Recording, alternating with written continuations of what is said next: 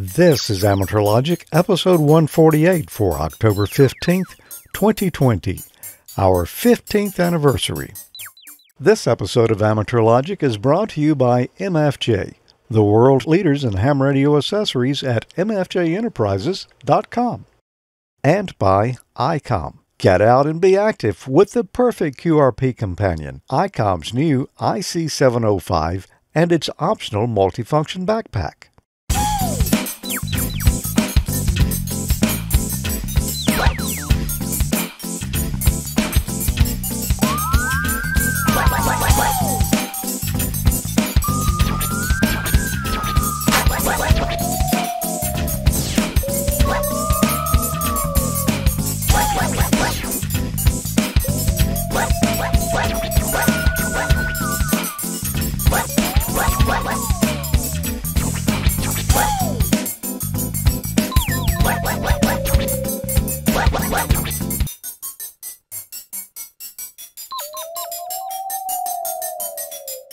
Good evening and welcome to another action-packed adventure of AmateurLogic.TV. This is our 15th anniversary extravaganza, and we've assembled the crew here.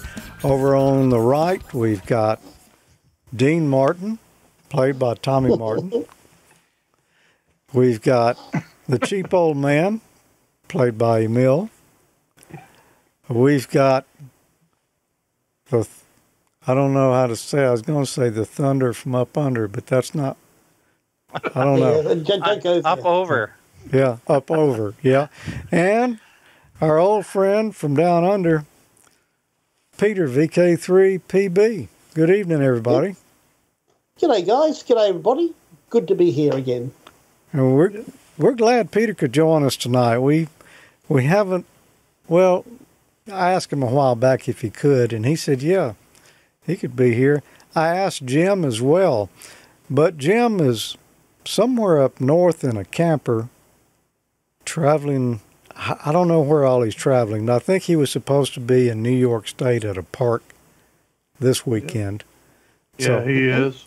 I saw some I believe he said he was boondogging in upstate New York. Yeah. So we'll miss Jim tonight. Wish he could be here, but I think he's having a good time nonetheless.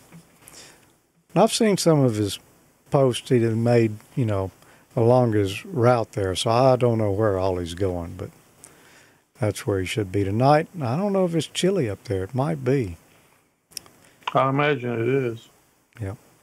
Yeah, well, I don't know how long he's down there, but I think next week he might be in for a bit of a shocker. Hope he's got a heater in that thing. Yeah. Well, Jim lived in Alaska in a tent, so I'm sure he's up for it. Oh, yeah, he'll do fine. Yeah. Yeah, that was a short stint in the tent, wasn't it? Well, I don't think he stayed in there very long. He was going to claim some of that free land, but it just didn't work out like he had hoped.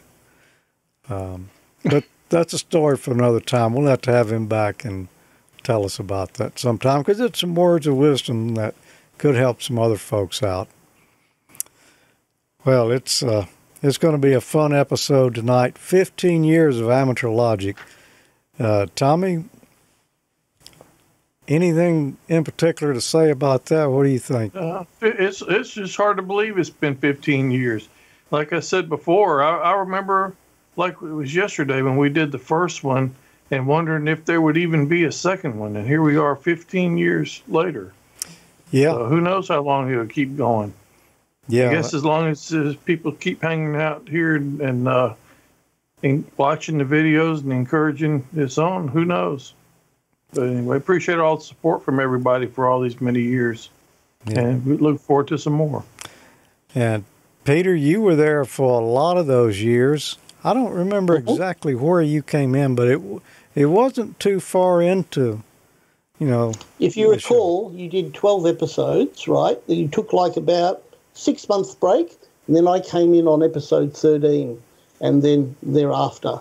But what was really the funny story is that I only expected to be there for one episode, and then you said, "Oh, what are you doing next month?" And I went, "What?" Yeah. I was there for a while. Well, but look, anyway, yeah, it was great, and I've moved on to other things. But I'm sort of thinking that maybe I might be able to make a contribution in the not too distant future of some kind. Maybe something to do with the astrophotography or telescopes that that I'm getting involved in. But something that would be very cheap, which would make, of course, Emile very happy. you know, and because astronomy and astronomy and amateur radio go nicely together, because astronomy is basically about light, and light is the 1 terahertz band. And so a lot of the things you learn in amateur radio are actually applicable to astronomy, and which comes in handy, particularly where you're trying to photograph things that are really, really, really faint. And so you've got to, how am I going to get more signal in, but less noise? Same deal again. The same thing we're always trying to do in amateur radio. Cool. Emile, you've been here for, I don't know how long you've been here. You've come and gone. And yeah.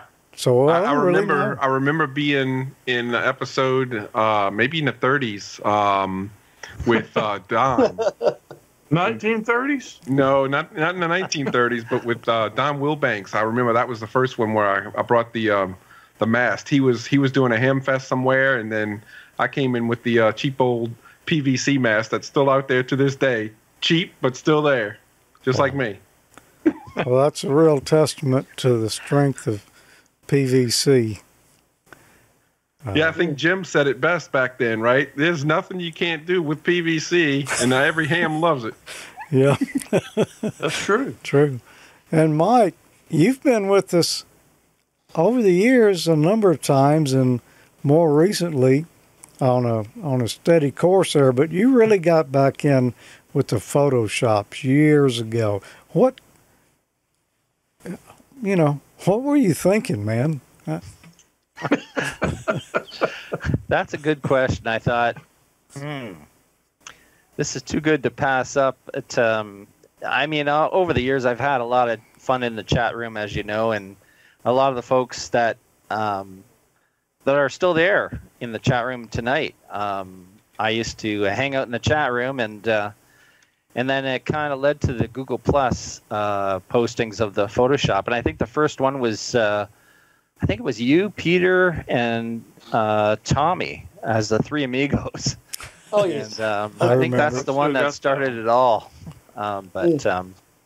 Yeah, I don't really know, and it's continued to this day. I mean, as you know, the billboards for the Amateur Logic Soundcheck Net, I have a lot of fun doing those each week, and try to mix it up a little and lighten it up a little bit by because most of the nets that you engage in on the radio are formal nets, and there's a purpose to them, but the whole purpose of this net was Tommy started it because we were all stuck at home and we needed something to kind of, as a distraction, take our minds off other things, and I thought that was kind of a way to do it, and it just sort of one thing led to another, and I started giving various personas or suggested various personas to the net controller each week, and it just kind of stuck. Cool. Well, I'm sure most everyone will agree that some of the funniest episodes we had were some of the Christmas episodes where you had special contributions. Yeah, and don't forget about those New Year's Eve episodes. Oh yeah, those too. Yeah, some of them some of the participants are trying to forget those. Yeah, but they were still pretty funny, and they were good sports for allowing us to do that. Yeah. I've noticed that just in more recent times, there's been a slight veering towards the Rat Pack. I see quite a few Rat Pack photos there. With Dean Martin and Frank Sinatra, etc. All the members of that group. Clearly, you're big fans. Oh yeah, yeah. Yeah, who's not? Yeah. Well, now that Tommy's dusted off the microphone and is doing the act again. That's right. He's back on the road on tour. Well. Peter, well, before we do that, let me just mention anytime we're streaming live, we've got a chat room going at the same time. AmateurLogic.TV/chat. You can join in the chat room there and see what's going on in there at the same time that you're watching the show live. But there's something we should make you aware of, isn't it, Emile? Yeah. You know, there's quite the crowd in here at the AmateurLogic.TV/chat room. And wow, I'm counting 85 people in here. So it might be well past more than half the fun tonight, George. Wow, that is a possibility. Yeah, I would say that's more than the average number. But still, there's one question that remains, Tommy. Well, all I can say is if you're not in the chat room, then you're missing half the fun. If you're watching the live stream too. And Peter, the remaining question is. Oh, I get stuck on this one too. Question. Oh, Mike, do you know the other question? I know the answer, but I want to say it doesn't matter which half, because either one of them is going to be a blast, I think. But the official answer is which half. Yeah, I failed the pop quiz right there. I can't believe that. Yeah. Well, we're going to. It's going to take me 15 more years to get it right.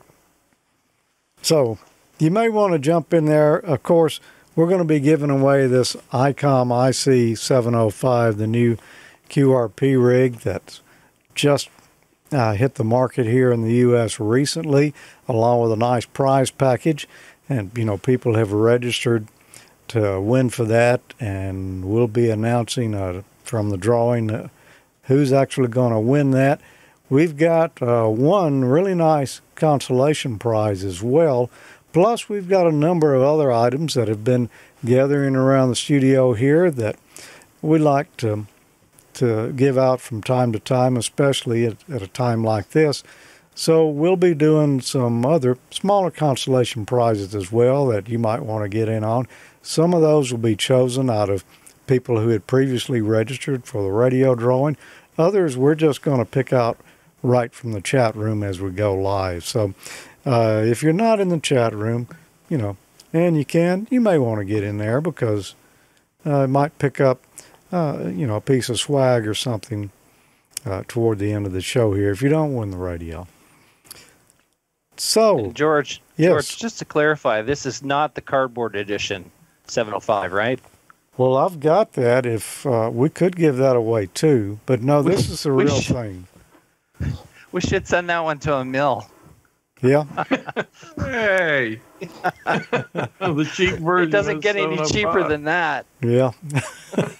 Well, it's a faux. I'll tell you, 705. What impedance is cardboard? Wet or dry? Fairly, it's a high impedance microphone. I know that. Didn't they used to make capacitors out of paper? They sure did. Yep. Yeah. You'll have to supply your own tinfoil, though. Well, Peter, why don't you bring us up to date? I mean, I don't know exactly when the last time we saw you was. Has it been a year yet? It's probably about a year, I would say. Yeah, the situation is that I'm now in semi-retirement, having retired after being a public servant for 34 years. And I immediately took up doing a course, a free course that was offered to me in cybersecurity. And I'm just nearing the end of that. We've got about 8 weeks to go, passed everything so far. Much tougher course than I expected because they demand 100% pass rate, which is pretty incredible. But yeah, you get there, you get a couple of goes at each exam, which is good.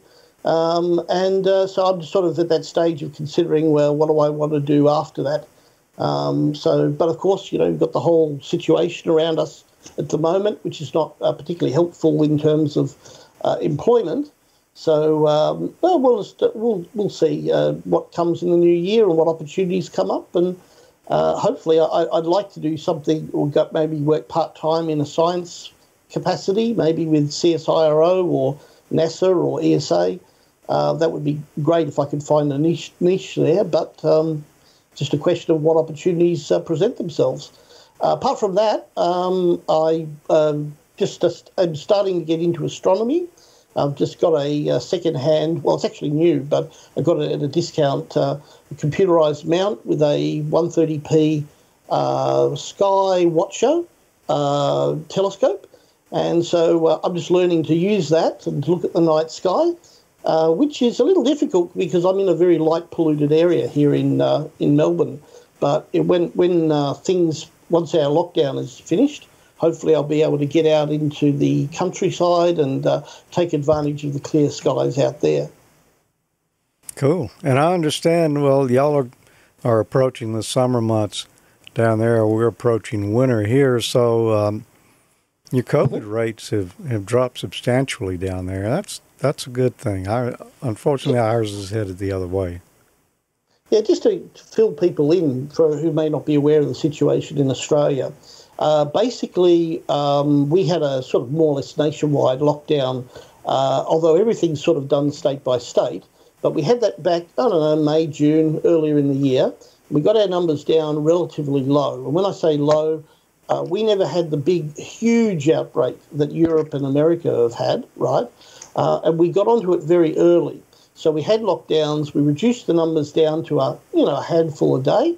And what's happened is around the states around Australia, that's continued on. It hasn't increased at all.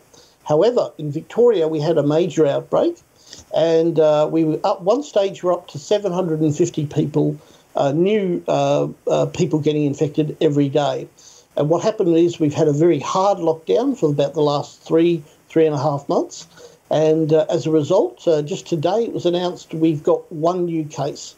So we're going to probably come out of that lockdown progressively, but the hope is that we might even potentially be able to eradicate it, as New Zealand did at one stage in Victoria, which would allow us to go back to having a more or less normal life for a period of time at least.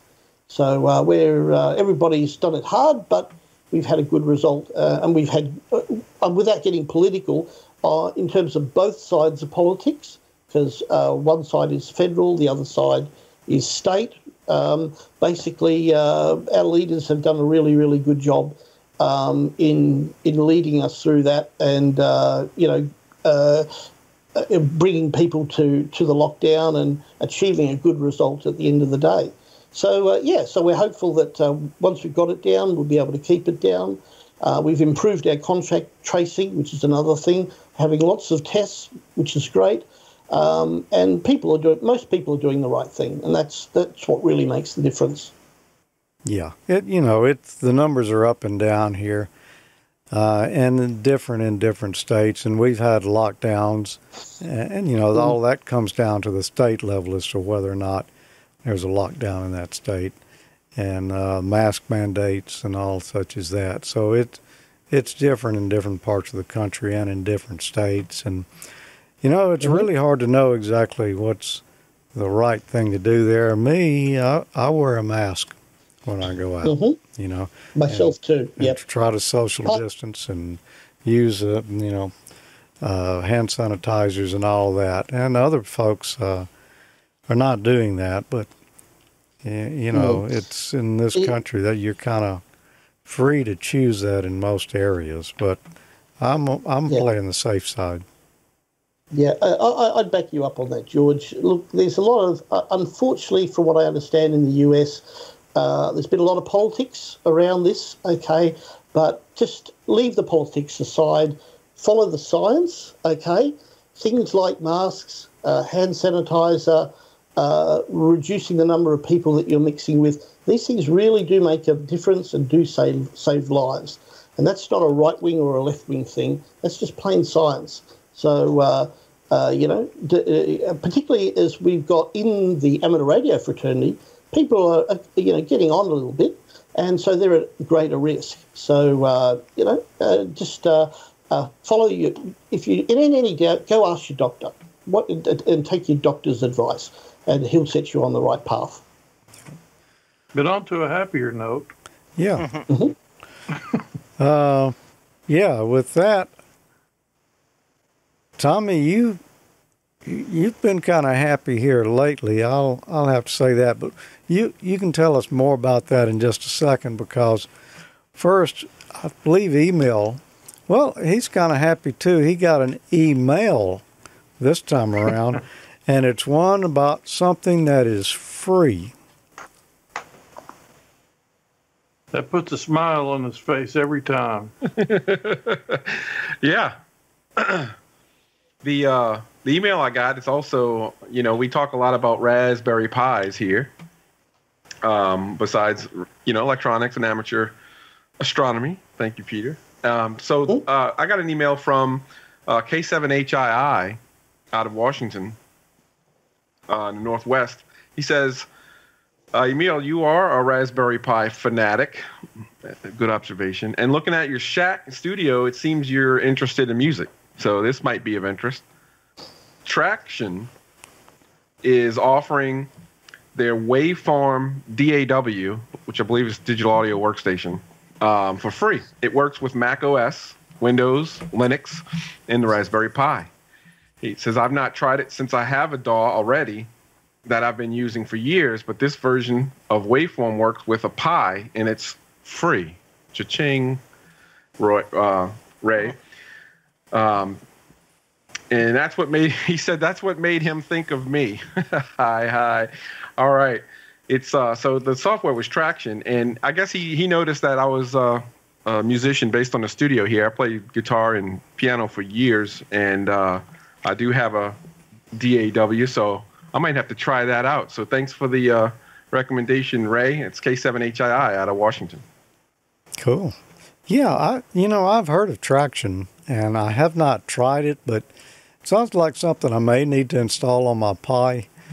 Normally, if I'm doing audio editing, I'm probably going to be on something a little more powerful than that, but could be handy. You might want to carry one in your truck or something. Just in case the occasion occurs, you need to do some multi-track editing on the road. You never know. You just never know. The Pi is so portable. Yeah, and we do like the Raspberry Pis here. And I've built a number of projects with them and use them for different things. Naturally, a hotspot, that's a big use for them. But I've been playing with these lately. I really like the Arduinos, too, the little microcontrollers. This is, Is that a Nano, George? No, that's not a Nano. This is an ESP8266. It's a little microcontroller that also has built-in Wi-Fi. These things are really cheap, and they have written the libraries and the drivers and all, so it's compatible with Arduino programming. So I've been writing some software to run on one of these and having a fun time with it. I was going to show it to you a couple of months ago, but the project is just not finished yet. I'm still working on it. But for just a few bucks, you can do something pretty cool with this. So we'll be looking more at that in the future here. But speaking of pretty cool that you can do, Tommy's got a pretty cool new toy over there. Tommy, why don't you tell us about it? Well, it looks a lot like the one we're going to be giving away today. I got my 705 in as well. Actually, the same day that that one came. And I've had a really busy schedule at work, and then my first free weekend, there was a hurricane blowing through, so I did a kind of a once-over on it and found a few kind of neat things about it. So let's take a look at that. The moment I've been waiting for a good while, I got my IC-705 in. Pretty excited about that. As you can see on the screen, I went ahead and unboxed it and did the preliminary setup, and got it set up for my hotspot so I could at least use that. As luck would have it, there's a hurricane going on outside, and while it's not that bad, it's pretty windy and raining here, but it's not terrible. But it is too bad to take it out into the field and try to use it like that. So what I'm going to do is kind of show you a few of the things that I've found on it as I was setting it up. We'll check the firmware, and I believe there's an update out for it, and we'll go ahead updating the firmware. Hopefully by next month I will have had it out in the field and used it some and got a good video for you, practical usage. Anyway, let's get started. One thing I was concerned with was usage on this speaker mic, but it looks like Icom took care of that. There's a little ring that comes with the radio, and then there's a little angle bracket, as you can see right there. And what that does, it gives a little loop so you don't have stress on the connector here for the speaker mic. So to put that on, you just loosen the little ground screw here, and then you just screw this in. That'll give it some relief so you won't have pulling on the connector. It gives you that little loop right there. Something else I found pretty interesting is the way the battery can be charged. So let's look over here at the USB port. First of all, let's take the battery out. It comes with a higher capacity battery than the one that came with my ID51. This is a 1800 milliamps battery, but anyway, it lasts a pretty good while from my usage around here. But the interesting thing is the micro USB port over here can be used to power the radio in receive mode. I've got my little Anchor 21,000 milliamp hour battery. I'll plug that up. See, it comes on, and we can actually power the radio.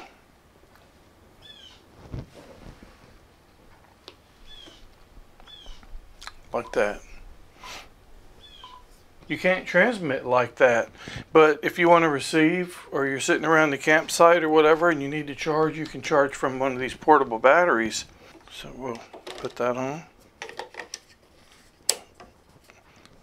Make sure you push that firm because it's a good tight fit right there. You'll hear a double click. And we'll hook this back up. Now we've got the charge light on, showing that the battery's being charged. If we turn the radio on,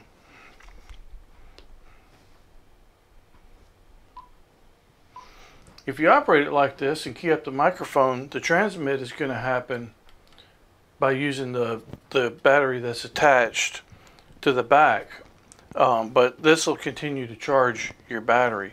Now we can see the DC from the indicator right here that the battery is charging from this portable battery right here. It took me about 3 hours yesterday to charge it up from nearly dead, where I'd been playing with it around here. And that's not really too bad, but it does give you another way to manage your battery. Another way to charge the battery is to use this battery, this external power jack right here. The radio comes with this cable. It's got a coaxial connector and it's fused. But if you plug this in to a 12 volt battery or 13.8 volts, it'll charge your battery up in about 2 hours or so. All that's listed in the manual that you can download. So the battery management functionality on here I'm pretty excited about. Icom's always been really good about supporting the radios and fixing any little weirdness things that comes up in the firmware that just kind of happens from any manufacturer from time to time. But they also add new features, things as well sometimes. So let's check and see what the firmware is and see if there's one available. And if it is, we'll go ahead and update it. So to get to that, we'll go to Menu, Set, Others, Information, and Version. And I can see the main CPU is 1. Let's go ahead and find any updates for the 705. So I'll just put 705 in the search bar here. And it came up with programming software. You'll want that. The USB driver, install that before you plug the radio up to the computer. Updated GPS data and repeater list and firmware. And we've got version 1.12. The changes are listed. So stuff to optimize the battery indicator. So I definitely want that so my battery readout looks right. So let's go ahead and download it. Agree. Download.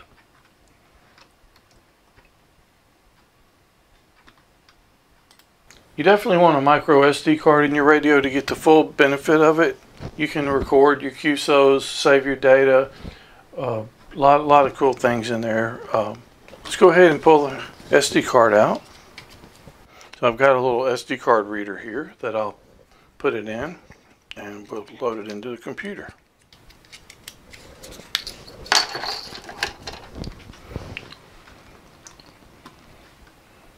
There's my 705 folder.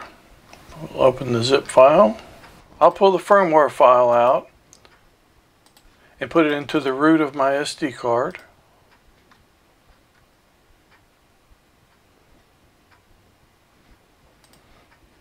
And we'll eject the card properly.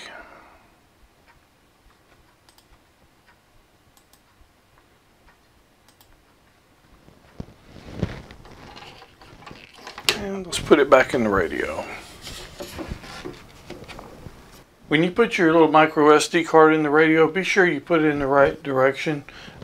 It's really easy to jam micro SD cards into the slot of any device like that because they're so small. It's sometimes a little difficult to tell. So let's go ahead and load it up.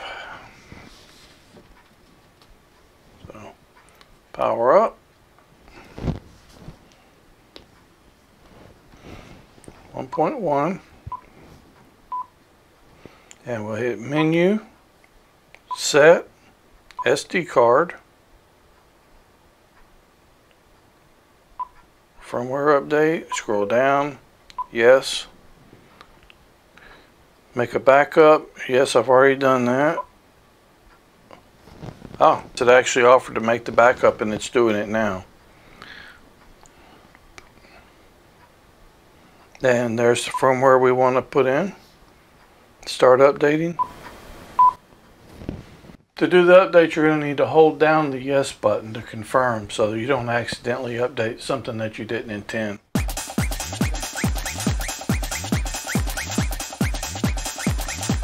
Judging from the screen here, it looks like I did not lose my settings, which is good. Let's go check our version. Same thing, set.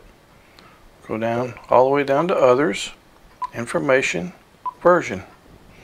And you can see that we're up to 1.12, so the update worked. Now my radio's got the current firmware and I'm good to go. Like I said earlier, this is just a kind of an overview of the radio, how to get the firmware updated, and just a few things that I found. If there's anything you'd like to see, let me know. And I'll be doing some other videos on practical usage out in the field with how long the battery lasts, things like that. But if there's anything else you want to see, like I said, just let me know. The battery management stuff is really cool. I was glad to see that. The ability to charge from a portable battery like this and operate at the same time and just use it for receive off of this. Incidentally, yesterday when I told you I charged it, I only used one of these dots of my battery capacity. Now I'm sure it would have gone down because these aren't really accurate, but it just made a small dent in the charge of this 21,000 milliamp hour battery. So I suspect I could get quite a number of recharges off of my little HT batteries on the back of my 705 here on a camping trip or a hiking trip. I'll be getting some other batteries in so I can get the full 10 watts on HF out of this as I use it some. But as for right now, I don't have anything that's portable enough to carry around with me, but I'll get something ordered soon and we'll do some experimenting with that as well. Anyway, thanks for watching and we'll see you next time. 73. I'm really impressed with what Icom did. They didn't put a proprietary connector for the mic, and they added that strain relief. That was a really nice idea they did there. Yeah, it was. That was one thing. I've never had a lot of luck out of those speaker mics, but that one actually feels really substantial. A lot of them feel real flimsy, cheap, but that feels really good. And the connectors are good and sturdy too, but I've never had a lot of luck with those connectors down there. I've almost always had to cut those off and replace. Oops. Oh. Yeah. Anyway, I I found that little hook in the bag. I'm like, what is this? So checked it out. So that was a nice surprise. Well, they thought about a lot of the little details on there for sure. I saw that in the bag, and I had no idea what it was, and now I know. But I gotta say, that little radio, man, you would not know that you were running a portable. I mean, it's just like a base radio. Uh-huh. It's got It's really awesome. I can't wait to take it out. Well, I hate to take this one out because it's going to be in the box being shipped to some lucky winner a little later after the show here tonight. But Is really, is that a left-handed mic or a right-handed mic, George? you can turn the clip on the back so you can wear it on either the left or the right side, on the belt, or I guess the lapel. But yeah, that's a good question, Peter. Let me see. I'm not even sure what a left-handed mic really would be. It appears to be ambidextrous. I'd give my right arm to be ambidextrous. Sorry, Tommy. What did you say the capacity of that extended battery was? Well, the one that comes with it, I think, was 1,800 milliamp hour, but they actually have one that's bigger now. Yeah, I just grabbed my ID31A, and I believe it's the same battery pack. And I'm looking at the capacity on this aftermarket one I bought, and it's 2,270 milliamp hours. So I would imagine that would last a fair amount longer than the standard battery even. Yeah. Oh yeah. Yeah, and I'm gonna get some 12-volt batteries. I've got my eye on a little portable 12-volt lithium-ion battery. I think I might get one of those ordered. I was kind of shopping around to see what I wanted to get, and with that, you'll get 10 watts out of it on HF instead of 5. Oh wow, perfect. Yeah, and still have a real small battery, just a little jumper to plug in the side of the radio. So really, you're not adding much to your weight load. Yeah, exactly. Yeah, and if you wanted the ultimate, you get one of those Biono Power lithium iron phosphate batteries and hook that thing up, and you can operate all day at 10 watts and not have to worry about running out of battery power. No, Mike, that's not the ultimate. The ultimate is you buy a Tesla and you run a cable from the Tesla to your radio. Well, not cheap old man that's compliant. not cheap old man compliant. No. No, definitely not. Okay, well, I have an email here that I would like to share with you. This came from our friend Elliot Eckert, and I don't have Elliot's call sign handy here, and I don't remember it. But he's written to us quite frequently. He's a broadcast engineer up in New York, and so we've got a lot of things in common we can talk about. We had been discussing back and forth about radio and some of the early, radio developments and such. And he sent an email here that said, here is something interesting, and I will agree.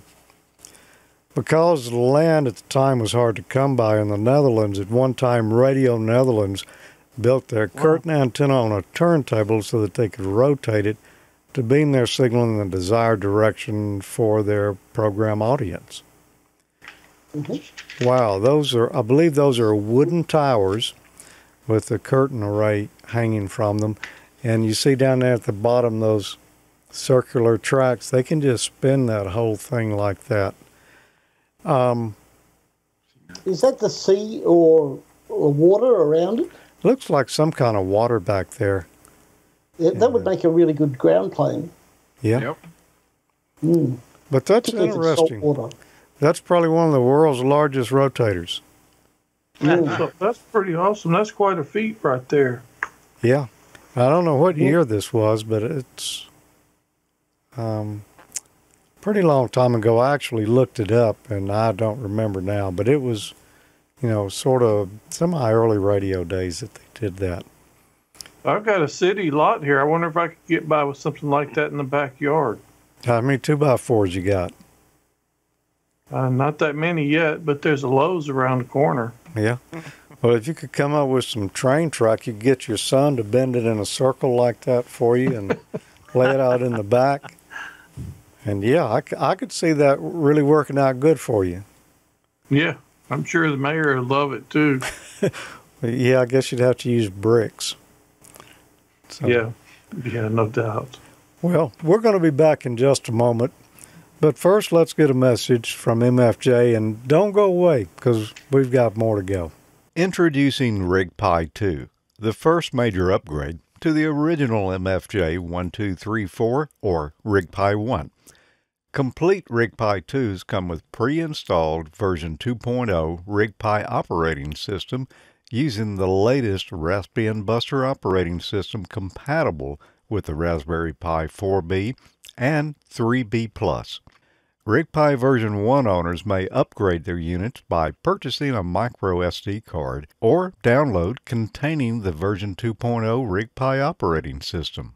New MFJ 1234B RigPi 2 units include the latest Raspberry Pi Model 4B with 2 GB of RAM and 32 GB micro SD card. RigPi version 2 is jam-packed with features and comes with over 30 new features to excite the ham radio world. Here are just a few of the features of RigPi 2 OS. Remote CW keying over the Internet. Support for over 27 new radios has been added.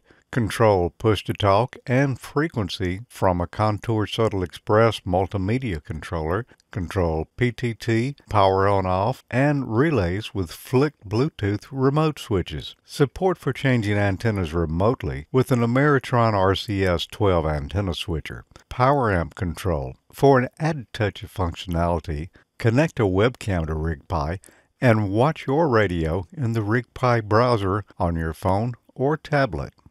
On-screen sliders are included for adjusting AF gain, RF gain, power and mic level, and CW speed. Control 8 on-off devices or relays with macros using a special cable, and much, much more. If you've been looking for the perfect way to operate your station remotely, learn more about the new MFJ 1234B RigPi version 2. Visit mfjenterprises.com today. Something new from MFJ and Howard Nurse there. Version 2 of RigPi. You know, that is available, as it mentioned there.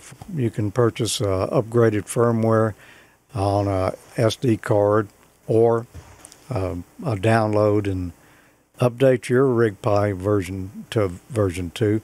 But also the new ones are being built with Raspberry Pi 4 2 GB model, so you know the thing's going to perform better. Plus all the other added benefits there that the latest software's got. It's always been a really interesting project, and it just keeps growing. Emile, that's not the only thing they came out with recently. You were telling me something. What were you telling me a moment ago? Well, I think it's been out for a while, but after watching your and Tommy and Ray's videos out in the parks, I think I got bit by a bug, and it's the POTA bug, because this Saturday I'm going to be out at Park K6445 in the mornings, and I just so happen to have one of MFJ's verticals that I'm bringing with me this time, the MFJ 2386 vertical, just to see how I can get that up and working. Mm-hmm. It says it covers from 80 to 6 meters, no radials needed, as long as I get it up there a little bit, 20 to 30 feet, which I do have my tripod for. And I'm going to see how that does. So give it a listen if you're a park POTA chaser for K6445 in the morning. There's 7 hams who are going to be activating every park in St. Tammany Parish down here in Louisiana all at the same time. Wow, that sounds like a lot of fun. You know, when I was younger, I would chase the POTA, but not so much anymore. Oh, wait a minute. Never mind. Did you ever have a photo finish? Mind you, though, Emile, though, you want to keep one eye on the antenna and the other eye on the park. Because, correct me if I'm wrong, you've got these things called gators down your way. Peter, that park, if you look at it on the map, it's right at the end of a swamp in Lake, right inside of Lake Pontchartrain on the North Shore here where I live. And there's no doubt I'm going to be watching one eye on the radio, one eye on that water, because I'll be surrounded by it pretty much. Yeah, sounds like a good idea. Wow. Yep, good advice. How tall is that vertical? You know, I think it's pretty It's pretty tall. I want to say I read somewhere it's like 20 feet by itself, much less putting it on the end of my tripod way up there. But it's a pretty sturdy tripod. It only weighs 7 pounds. Huh. So and it says it can survive like 75, 76 mile an hour winds according to the manual. So I'm gonna take it out there and see how it does. Cool. We'll be looking to hear more about how that turned out. Well, this week, was it this week? Was it last week? I don't know. I did some experimenting recently here. We've talked a number of times in the past about Forrest Mims' Engineer's Mini Notebooks. As a matter of fact, we're giving away a set as part of the prize package on our 15th anniversary show tonight. I thought might be a good time just to take a look at them. I have used these things over the years, and there's some real valuable information in there, particularly for the beginner, because you can get started right away without getting bogged down in a lot of extra theory. So we're going to look at one that I do not have. It's the electronic formulas, symbols, and circuits. Now you would expect, it's got schematic symbols in it. It's got a lot of reference in there. It's got some formulas, all of that, but it's got some circuits as well.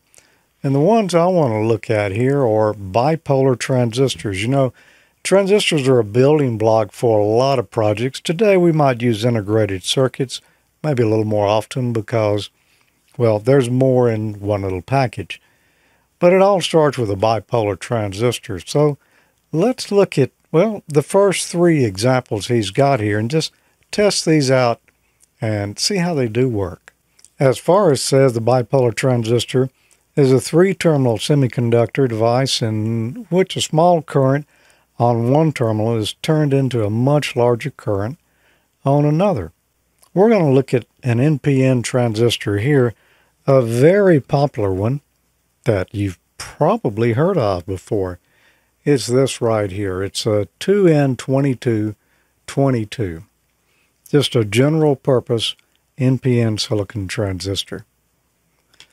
The first circuit we're going to look at is a basic transistor switch. We'll look at this one right here. All we need is a 9-volt battery, a single pole double throw switch, a 1K resistor, actually 2 1K resistors, the transistor, and an LED. So I'm going to put this together and let's see if this one works. Looking at the transistor here, one side is flat, and on 2N2222, we know that the terminals are, starting on the left, emitter, in the center base, and then on the right-hand side, collector, with the flat side facing us. Now this could be different on different transistors, but that's the most common lead layout you'll run across. So we'll plug it right here on our breadboard. And we'll start with the emitter since it's on the left-hand side here. We've just got an LED connected to ground. The LED has a flat side as well. And you'll also notice that typically one lead is longer than the other if you're looking at it as it came from the factory. So the longer lead connects to the positive side. The shorter lead connects to the negative side. Because this is a diode, current will only flow in one direction. So we're going to plug it right here, let's see, from the emitter. And we'll go up to ground. Long lead here on the emitter, short lead on ground. You can see the blue terminals here are where we're going to connect all our ground connections. The red line of terminals here is where we're going to connect our positives. Next terminal is the base.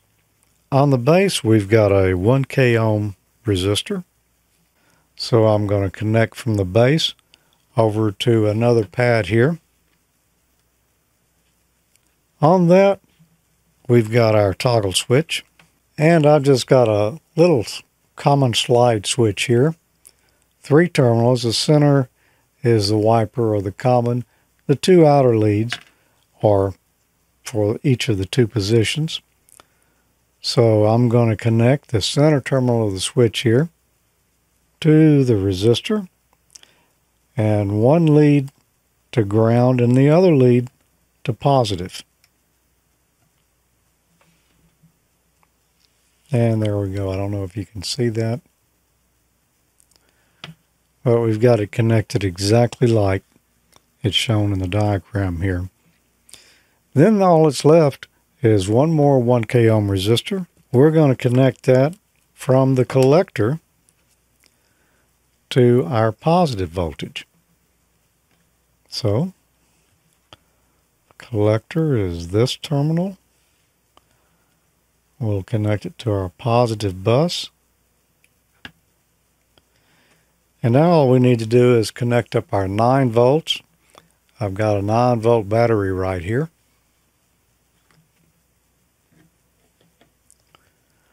Negative to our negative bus, positive to our positive bus.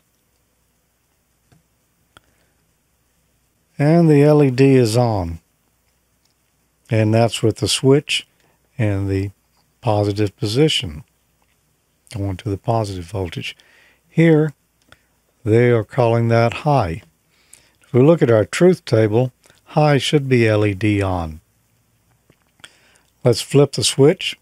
Now the switch is connected to ground, which they're saying is low. Low should be LED off. And you can see that's exactly what's going on there. Low, high.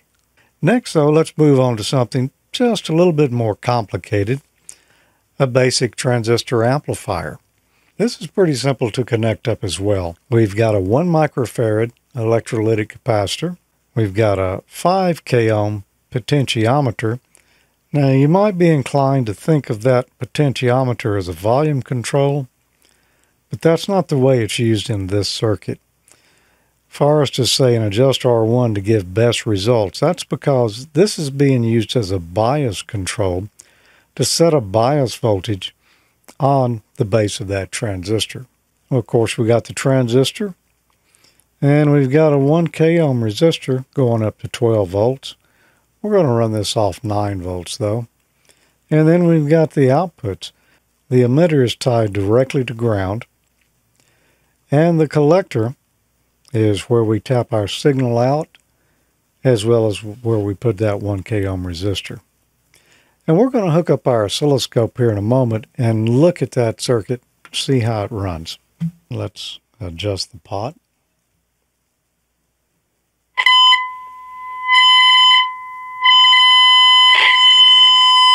Okay, now we've got an extremely loud spot. The yellow trace here is on the probe connected to our signal source coming from the audio oscillator. The blue trace is connected to the output of our transistor circuit. The yellow trace is set for 50 millivolts per division on the display, and we can see it is about 1 division there. Let's freeze this.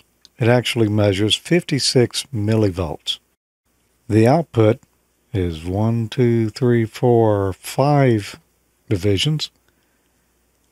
It measures 5 volts. So yeah, there's quite a bit of gain there. Let's just do a quick calculation. The way we figure this out is we take the output voltage, which is 5, divided by the input voltage, 0.056. Forrest said this circuit should give us about a voltage gain of 50. It's actually close to 90 on this circuit. So we see the transistor amplifier really does work. Now let's take a look at our third circuit, the relay driver. Now I have used these numerous times over the years, especially working with microcontrollers, because you don't have much current or voltage coming out of those, and driving a relay would probably load it down. Using this circuit right here, we can put all the work of energizing that relay coil onto the transistor rather than our input source, which is a microcontroller or whatever we were using. So let's look at how this is connected. We've got the input. Whenever the input goes high, that transistor is going to conduct, which will make the relay energize. So our input goes here through a 1K ohm resistor to the base. Right here, 1K ohm resistor connected to the base of our 2N2222. And I've got a lead just hanging free here that I'll tap into the positive voltage when we're ready to test. The emitter of the transistor is connected to ground, and that's what we've got going on right there. The collector of the transistor is connected to one side of the coil of the relay and to one side of the diode. And you got to get the polarity correct on that diode. So if we look right here, there is the lead from the collector. That goes to one of the coil sides. And we've got the other coil side, as shown here, is connected to positive voltage. And we've got our diode orientated. And you see the band right there on the diode. That's going in the direction of the arrow. So we've got our positive voltage up here. That means it can't flow backwards through that diode. The diode is only there to snuff out any spikes that might be generated whenever that coil discharges. And we've added one other piece to the circuit here. We've got the relay contact sitting out here. When we put a high here at the input, the contacts on that relay will close as it's energized, and that will cause the LED to light up. So let's see if this one works. And it does. Very useful little transistor switching circuit there. 3 little 2N2222 NPN transistor tricks out of the Forrest Mims Engineer's Mini Notebook, Volume 4. I highly recommend you get a set of these. Very handy when you go to experimenting and building your own projects. I got a comment on Forrest Mims' books. I've always been impressed that everything's hand drawn, like all the symbols and schematics, and it's even done as if you did it on graph paper, which is what I used to use in college for hand drawing. Well, you can tell it was done before the age of computers. And Forrest drew all this stuff. Gordo confirmed that everything in here was hand drawn by Forrest. Wow. They're all so precise and pristine too. They're just really nice job on them. I mean, you would think, the text in it looks like it's almost a font. Uh-huh. Well, I was wondering if he used template or stencils, because when I was first in college, we had to use drafting paper, and we had the stencils for the electronic symbols, and we had to draw our symbols using templates. I've still got mine. Radio Shack sold those for a few years. Oh, yeah, that's right. Yeah. And I've got that and the ones for, common schematic symbols and some digital logic symbols and such. So, yeah, those things were great, man, because before computers,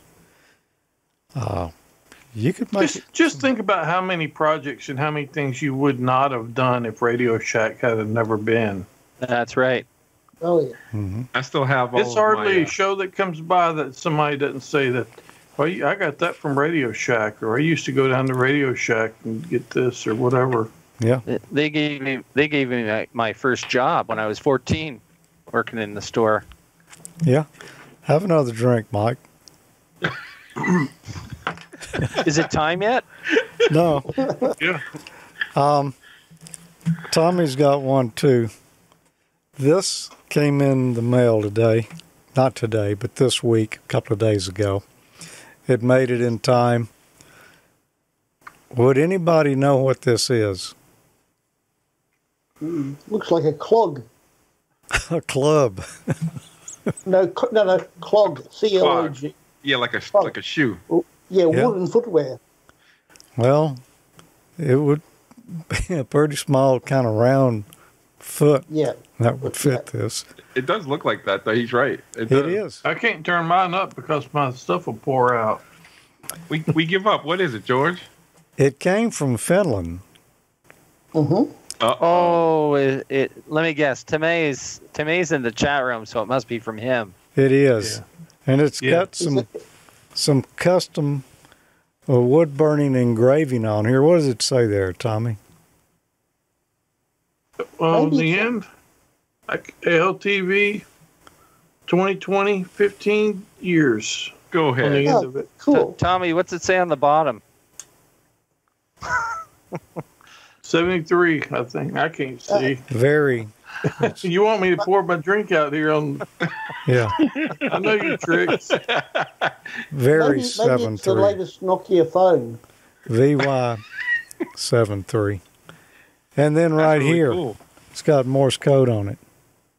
Uh-oh. Very cool. 73. 7.3. I'm gonna have to watch the replay on the big screen so I can get a closer look at it. That's very cool. Let's see if I can get. I'm not sure if my camera will focus on it. It focuses, but it's got a shadow, so it's hard yeah. to see. And congratulations, I think, is in order for Tim A. We learned something on the Yes. last sound check, Nat, didn't we, George? I think we did, yeah. And I wish I could pronounce grandfather in Finnish properly, but I won't even try. But yeah, congrats there, Tomei. Yeah. Yeah, And- congratulations, and thanks for the cover. Really appreciate that. Yeah, Really awesome. really nice. And there was a tag on it, and I'm not sure. Cuxa Casa Guxi. I'm not sure how you say that because my Finnish is not very good. And apparently neither is Google's or Babelfish's. I tried to translate it, and the best I could come up with is it's Cookpile Guxi. You should have focused on it. Emile, would you say that George needs to go to finishing school? Yes. Well, I have a letter here Yes. that came with it, and maybe now, my Finnish is not really that good, and his English is improving because when we first, met online, when we first heard from Tim A, he was just getting started in English, and it's improving, but I'm going to try to read this, and I will stumble through it, and maybe you'll get the gist of what I'm trying to say here. Dear Sirs, George W5, JDX, and Tommy N5Z and O, your effort has become age of teenage. I guess, yeah, we're 15. During these years, had followed your show from beginning when you were wonder how to get WLAN to small number of residences, and that was probably That was episode Jimmy's. 1. Yeah. I could say and believe that it quite number of hobby colleagues whom could say that they have shared our trip together. We have been inside studio. We have sit in bench at park, eaten by insects in forest and camps, even sit in an airplane and enjoy the fresh show. All of us bring together with great keep up and develop communications. I do enclose with this letter 2 remains, which I wish to do along with your exploring the hobby and work.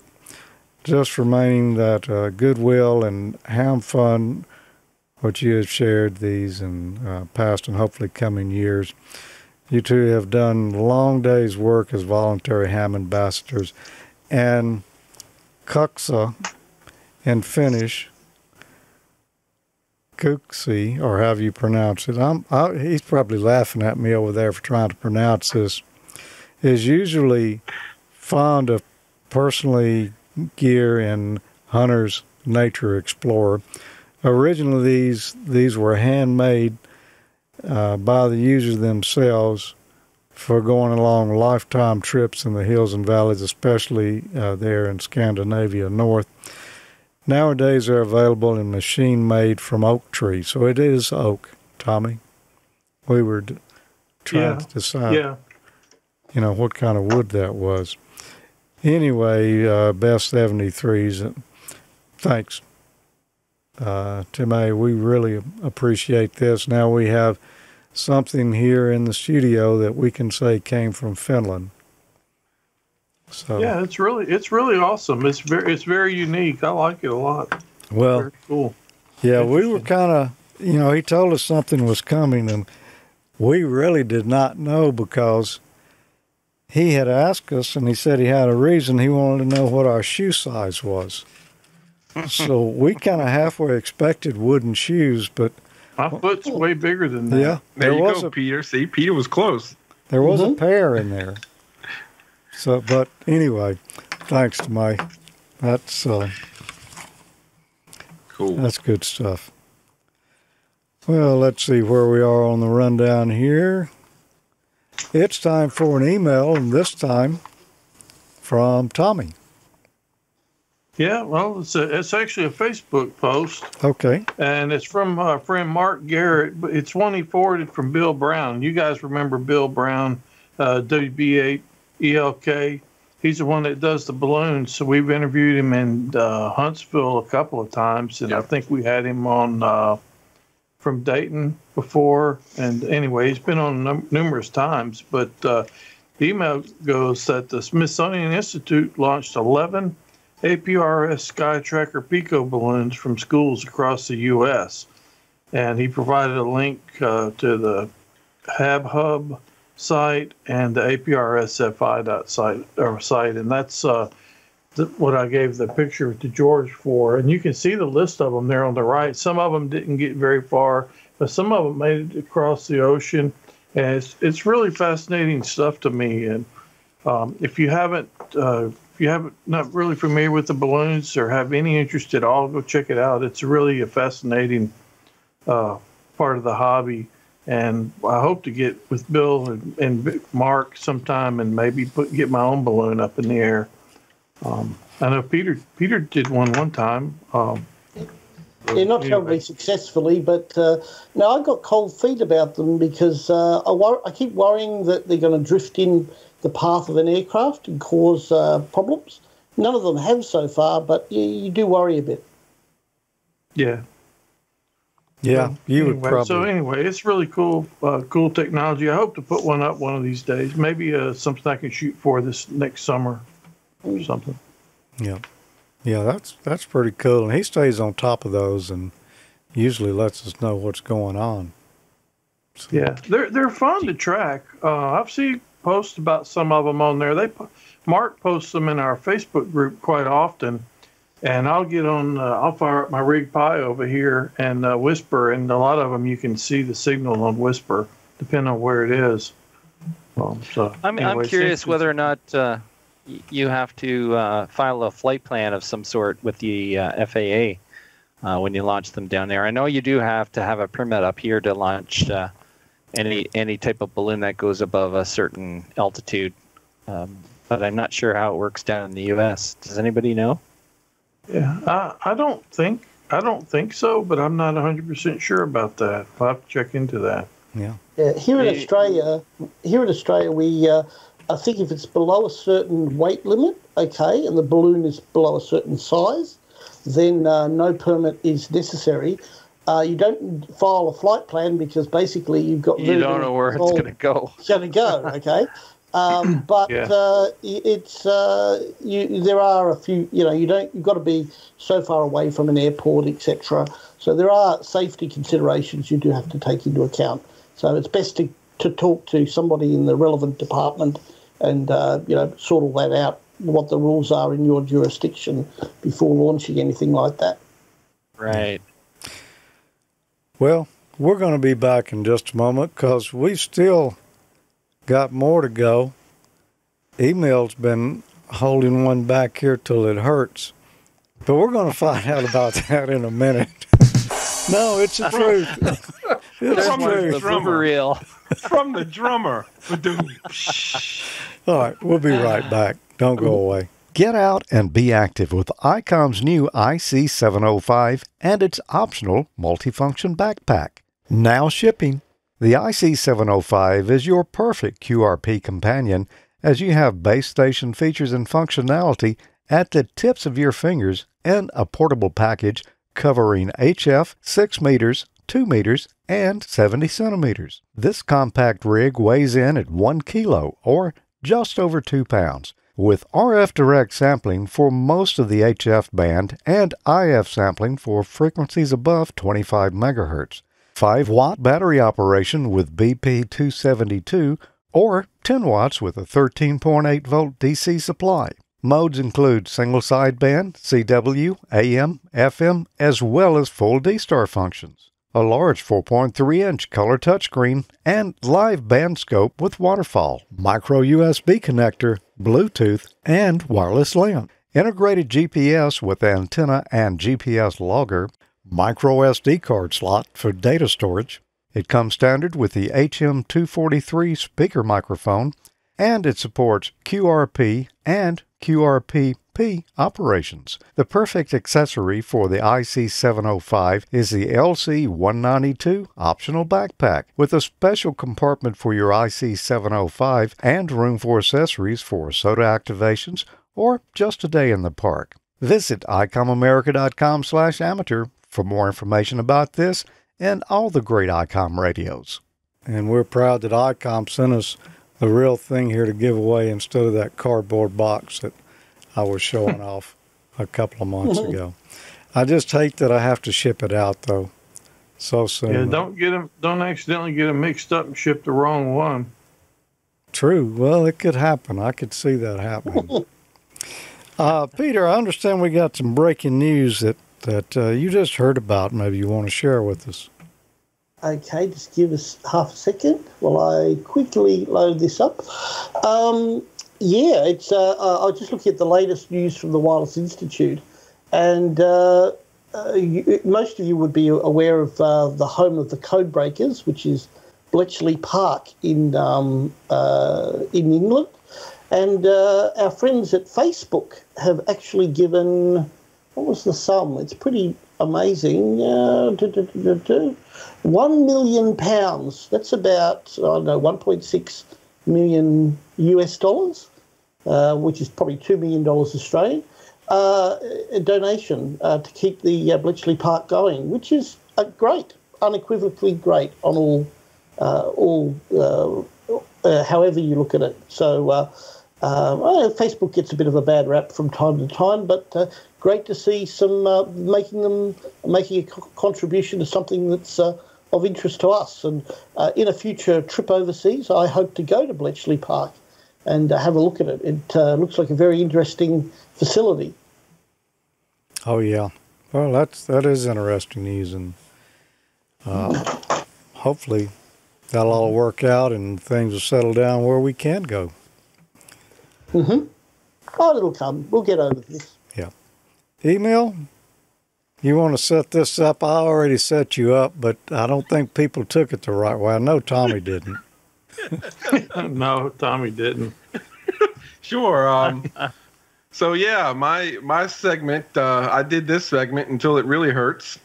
And it's all about standards and how to use those standards. You know, us ham nerds, all of us probably have heard in the HF bands the AM broadcast on 2.5, 5, 10, 15, and 20 megahertz, and there's even an experimental 25 megahertz broadcast from the radio station here in Colorado, WWV. They broadcast time standards, frequency standards, and my segment, this is a continuation, George, from I think it was episode 47 when I had my Icom 746 Pro. Now I have the 9100. There's a difference in the way it's adjusted, and I learned some things this time about what's in that signal, and it's definitely good to know what you can do with this stuff, and that is what my segment is about.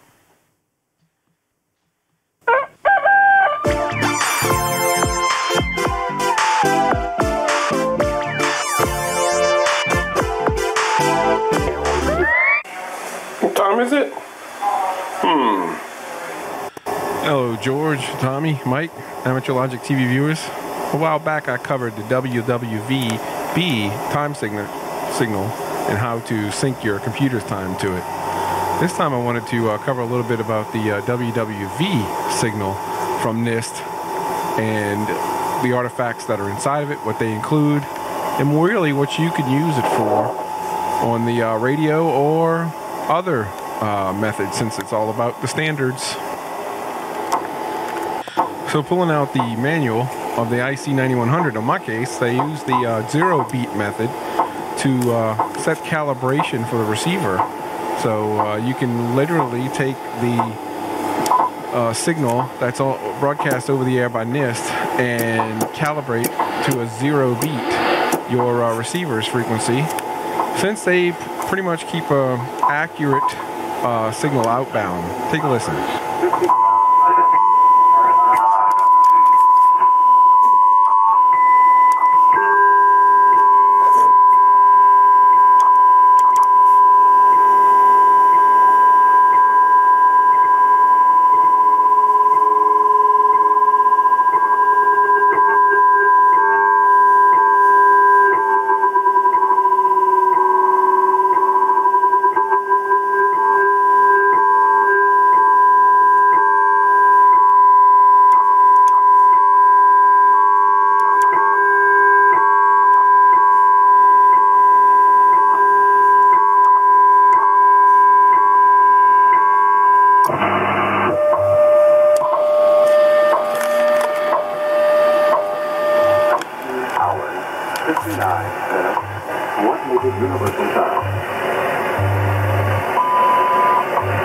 Besides the voice enunciated signal, there's also several sub-carriers with signals, binary coded decimal, as well as other frequency standards that are broadcast so that you can measure it against your equipment.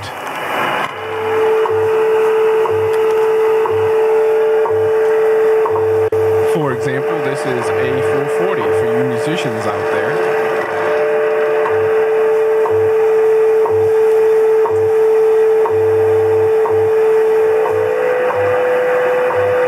And 500 hertz away from the center carrier there.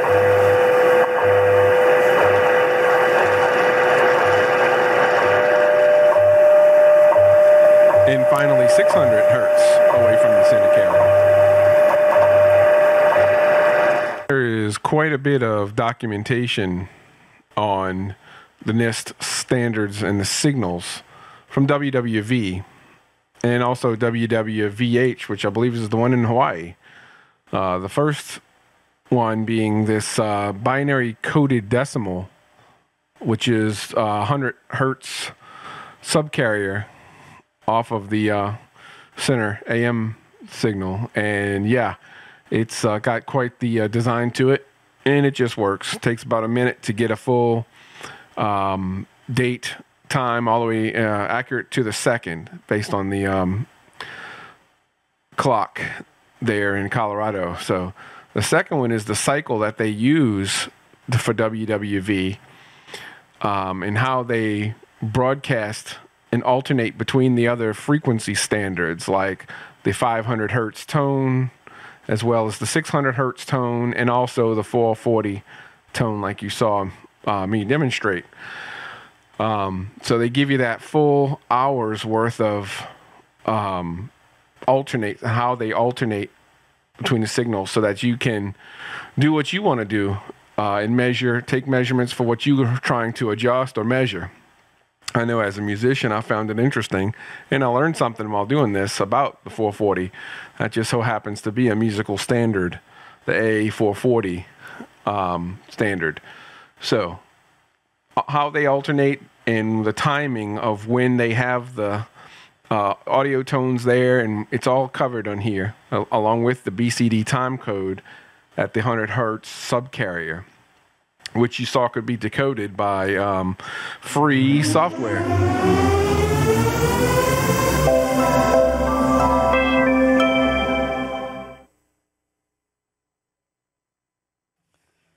Neat stuff, Emile. That, you know, you asked me to do it on my 7700, and I did, but I didn't get to shoot any video of that. I had it hooked into my stereo system here through a mixer. And I've got a subwoofer on this thing, and when I approached 0 beat there, man, I think the building actually was contracting and expanding with that. It felt like an earthquake. Oh yeah, you know, when you start transmitting between 1 and 100 hertz, you can feel it. Oh yeah. Ooh. Yep. Crank up the subwoofer. That's right. And I learned a little bit about that procedure too. I didn't know it and until you started pointing it out there, and yeah. I'm really happy they didn't sunset, those those transmitter stations. Yeah, I was concerned. They were talking about defunding them, and yep. That would have been terrible if they would have done that. Yeah, that's come up a couple of times. I'm sure it'll come back around, but I hope it gets bypassed again. Yeah, I've kind of got my own thoughts on that whole issue. I don't think they were really going to fund it. I think it was a threat to try to get more budget. But anyway, because if they shut those down, man, look how many clocks would become useless. Airplanes would be dropping out of the sky and everything. Yeah. So, we here in Australia, we actually hear WWVH a little bit better than the other ones because Hawaii is a bit closer to us.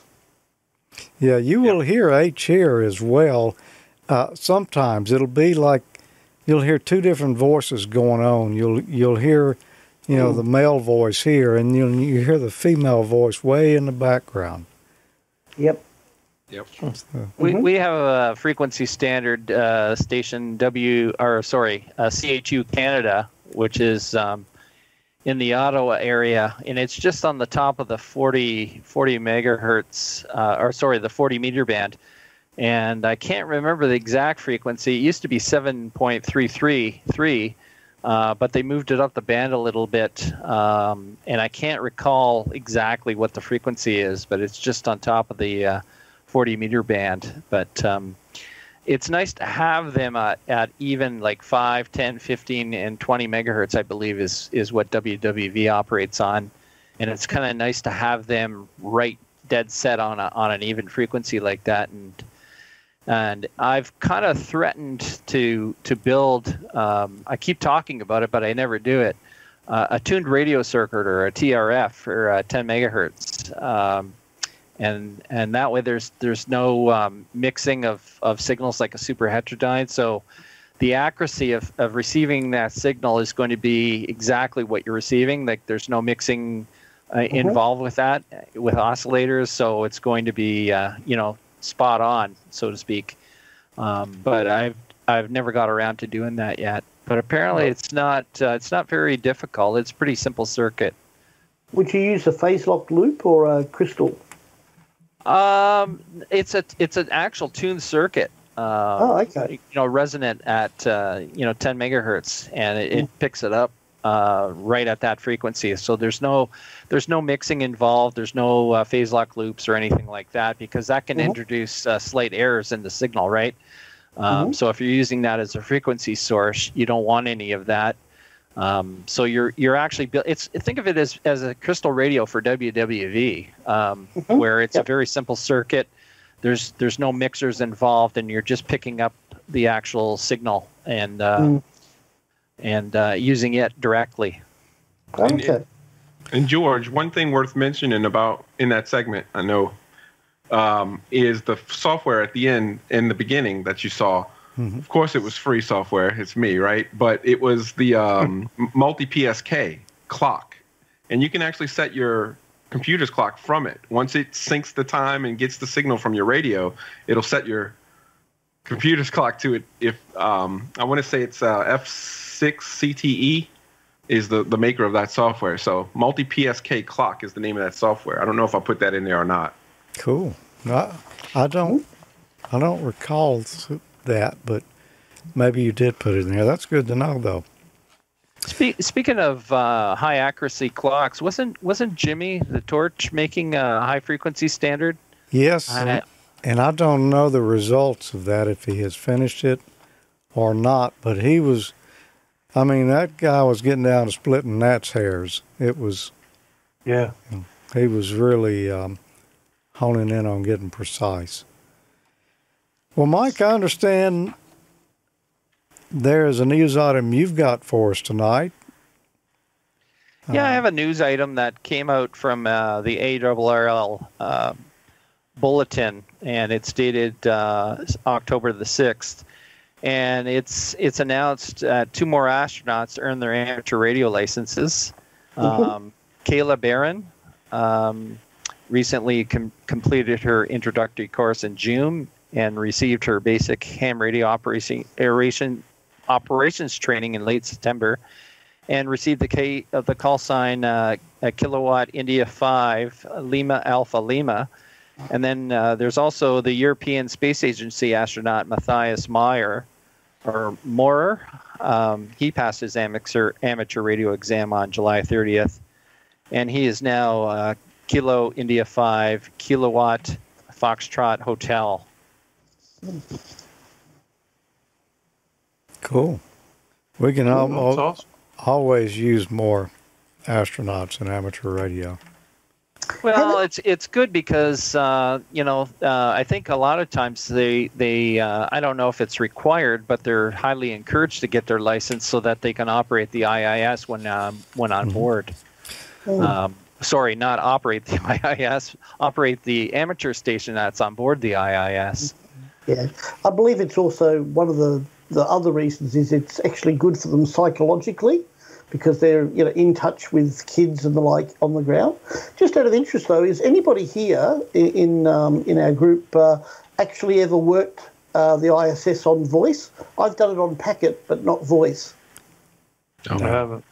I have not. I have not ventured into the whole satellite stuff yet. Although I know I've been trying to do a little arm twisting on Emile for this project. I think I mentioned it to you the first time I met Tommy and George at the Dayton Hamvention. They had a booth there, the Satnogs project. Yeah, Satnog. And that's one thing that I was kind of hoping that Emile would get interested in, and it would kind of motivate me at the same time to do it. But I've been gathering up little bits that's required for it, and I think aside from building like a turnstile antenna or something along those lines, I've got everything in terms of the radio receiver components, and it makes use of the Raspberry Pi and an LNA, a low noise amplifier. So I'm thinking that might be a cool build over the winter, along with my other box of incomplete dreams that I've yet to complete. But anyway, that's on my bucket list. I think we all have a big box of incomplete dreams. Yeah. Arduinos and Raspberry Pis. And that's right. Yeah. Yeah, it was probably good you tried to get Emile interested than Marty, because, we know where that would go. Well, I know Marty's winning the procrastination contest that him and I have together. I think I'm edging him a little bit on the build for my BitX 40, which I've had since I think I received it back in October, November of 2018. So it's been that long. And I added a modification to it. It's a small automatic ink control circuit, because the BitX 40 does not have AGC built in, and I thought, well, that's a must-have. So I've done that, and that's about as far as I've got with it. So, yeah. Marty, you're winning still. I understand you had one other announcement that you wanted to give us tonight. Just a quick announcement, and I've been receiving, because I subscribe to the email digests for these Yahoo groups, which are about to disappear, I believe, on December the 15th. A lot of those groups have rolled over to Groups.io. But if you're still relying on Yahoo groups for the information, that's apparently going to disappear on December 15th. So this is kind of the last call for switching over to whatever they've decided to move their group to. So if you're following them on Yahoo groups, you're going to have to change. Yeah. And while you're on Groups.io, you may as well sign up for ours. Yep. That's right. Because all of the notices for the live recordings, and a lot of folks aren't on Facebook anymore or Twitter. So Groups.io is another place where you can get the announcements for the AmateurLogic soundcheck nets, and as well as the live recordings for Ham College and AmateurLogic.TV. Cool. Well, everybody, well, not everybody, but some of the folks in the chat room are getting impatient, and they're ready to win this radio right here. And I've been, oh, wait a minute. That one. That one. So we're going to give it away.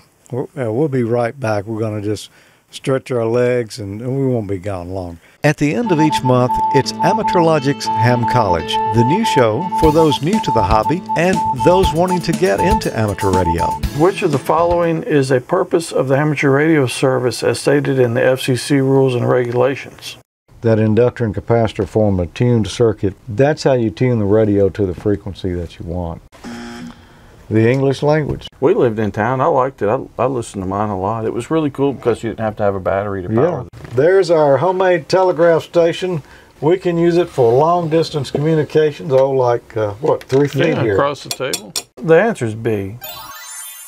Voltage was named after Italian physicist Alessandro Volta. We can see we're generating a little bit of electricity there. It's DC. It's always great to go back and get a refresher. It sure is. A lot of that stuff, if you've been a ham for a while like we have, you don't really think about a lot of that stuff that often. They didn't have electric screwdrivers in those days, so that's why we're not using ones. That's why we went primitive with it. Yeah. So let's see if we can hear anything when we fire off our spark gap transmitter. Oh yeah. Well, we didn't build anything or blow up anything today, but the night's still young. As bad as I hate to give it up, I'm going to give up this IC-705 that we've been hanging on to here and showing you. I just got to say, I didn't get to keep it long enough before I had to ship it on out. Really a nice radio, but we're going to be giving that away. That's going to change the SOTA and POTA operations. I mean, you just, unless you've had your hands on one of these, you really don't understand that exactly what it feels like, what capabilities it's got. It's all band, all mode, including D-Star. Portable, runs off the same battery as your ID51A or some other recent model Icom handy talkies. Too many features to mention, but we've talked about it, and I'd see that the unit went to sleep. Oops. That is an indication. I just need to keep this one here for myself and make sure that, you know, it's going to work okay. Actually, this one right here never goes off, though. That's the power-saving feature to save battery. Yep. Yeah, I set purposely this one on an hour on the screen blinker there. So you'll want to, the person who's going to win this will want to set that back down to conserve battery life a little bit. So we got that nice rigs complement of Icom America. Plus we've got another, well, you're going to need an antenna for that. So Tommy, you know about the antenna yourself, don't you? Yeah, I do. I know that antenna very well. You're going to get a MFJ 2289 big ear antenna. You've seen it on the show quite a few times. I've used it exclusively for field day, or for my exclusive field day antenna several years, and made quite a number of contacts on it. Easy to set up. It's light, easy to carry around, it's easy to tune. There's a carrying bag that comes with it along with a tripod. And in addition to that, you're going to get some RG8X coax to hook it up to the rig. All that comes from MFJ. And to power it, it runs off the battery, like George was saying, but there's also an MFJ 4115 12-volt portable power supply that you can use if you've got mains power handy. That power up to 15 amps continuous. Yep, and we've also got a set of headphones to go with it. The Heil BM17 headset, and you've heard us talk about it before. We actually have had one here on the show, well, may have been last year. It's a great portable headset designed for emergency communications, but it's just equally at home with any kind of portable operations. It comes in a single or dual ear version. High efficiency speaker, so it doesn't take a lot of power to drive it, and it has a choice of microphone elements. You can get it with either a dynamic mic or an electric mic. That works good with some older Icom rigs that could use that little extra bit of gain. And let's see, one other prize we've added to that. As a matter of fact, we talked about that a little earlier, and I've lost it. Not me. I mean, I lost it a long time ago, but I lost the book here just a minute ago. And we looked at this book a little bit earlier, this one right here, Electronics, Formulas, and Symbols. But it's the Forrest Mims Engineering Mini Notebooks, a great series of books here that used to be available at Radio Shack. You can get them today from w5yi.org. As I mentioned earlier, these were published by Master Publishing, the same people that make or publish Gordo's study guides. It's a, 4-volume set here. Even the transparent one.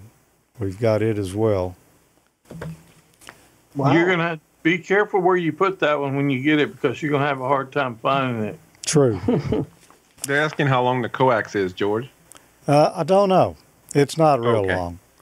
It's what you would probably use for QRP usage or portable usage. And a copy of Getting Started in Electronics, also written by Forrest Mims. A perfect book to get you started off in electronics. All of these are, really. And you're going to win the whole set. Our lucky winner is tonight. And it is time. I don't think we can put it off anymore.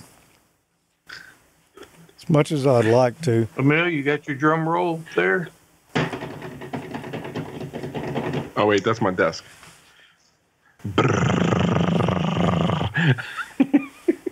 Unfortunately, I lost the winner here. So no, you did not.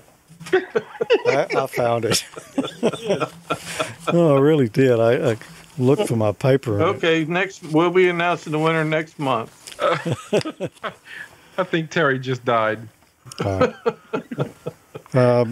Before the show this evening, Tommy and I got together and did the drawing because, we have to verify that the person whose name was pulled from the random pool there, we just selected a random number and scrolled down to that entry, and that's the winner. We had to verify that, it was a valid entry, and it is. We have heard of this guy before. I think he's active on the Facebook group. We may have seen him in the chat room before. Congratulations. Call sign's definitely familiar. Clint Frost, W2BL. Clint is an extra from Owens Crossroads, Alabama. So, next state over there. And I know it seems so familiar. I don't see him in the chat room there, but his name has come up a number of times on the social media groups. I know he has commented on some posts and liked some posts and may have even posted a few things on Facebook there. But Clint, congratulations, man. We'll be getting in touch with you away. Congratulations. You're gonna enjoy it. I love mine. You're gonna just be crazy about it when you get it. Yep. Oh. What was that? So, well, he's going to really enjoy that.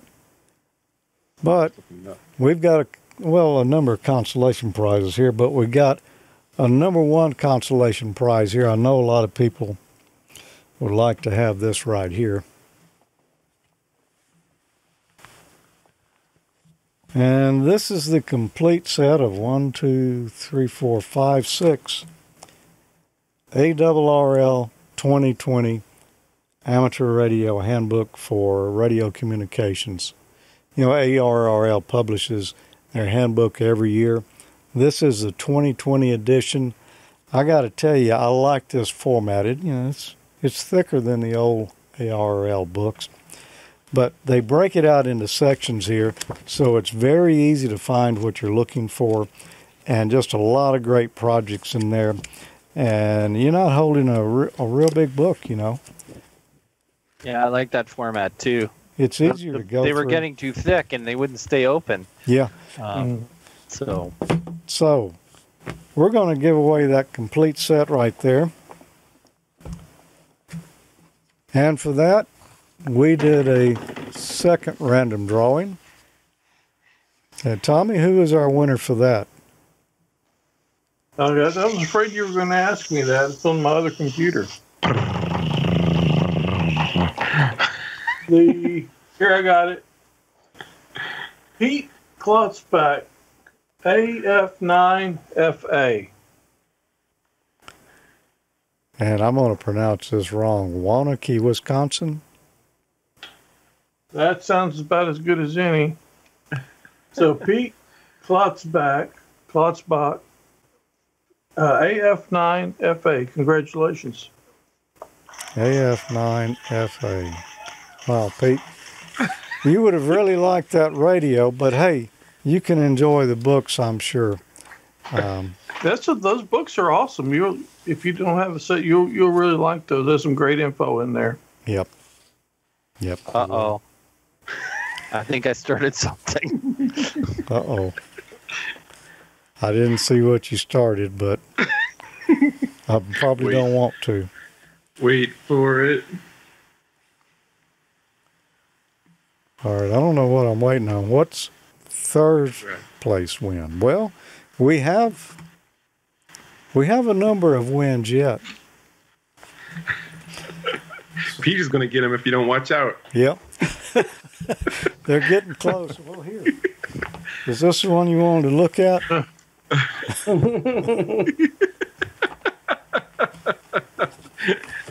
I just happen to have a box here that has a lot of Icom swag goodies that Tommy and I harvested from Ray when we were out there at the park shooting the video. I know what harvest is. That's code for something else. Yeah. So let's see what we've got in here. And we've got a good bit of stuff in there. So the first item is this Icom. I don't know what kind of cap you call these, or hat, but you know it's got. Looks like a bushman hat of some kind. Mm-hmm. Yeah. Oh, Yeah. fishing, Good field kayaking. day hat. Kayaking hat. Yeah. Kayak mobile. You can. It's got the snaps on it, so you can go Crocodile Dundee style if you can get it. If you can get it snapped. Not quite in a Cobra. Really nice olive drab hat there. It says all sizes. I know it fits me. Tommy says he's got the big head and it won't fit him. But anyway, It's a boonie hat. let's do another drawing out of the email entries for that one, Tommy. And then we're going to do some more drawings just strictly from the chat room. So I guess I'm going to have to pull up the emails here because I don't have one. And if either one of y'all four want to say anything, I'm covering up Mike there. Sorry, Mike. Oh, thanks. I can breathe much easier now. I know you were going through the box, so I had to get it out of the way. So I'm just going to scroll down just randomly, and I'm going to click my mouse. I'm going to look, and our winner is Grant Harris, KD8 SKC. He's a general, and he is also from Michigan. Let's look down the box and see what else we got.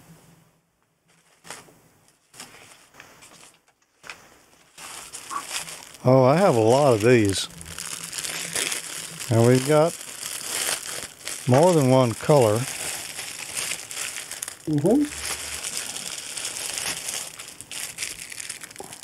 These, what do you call these things, Tommy? I think they're arm sleeves. Arm sleeves.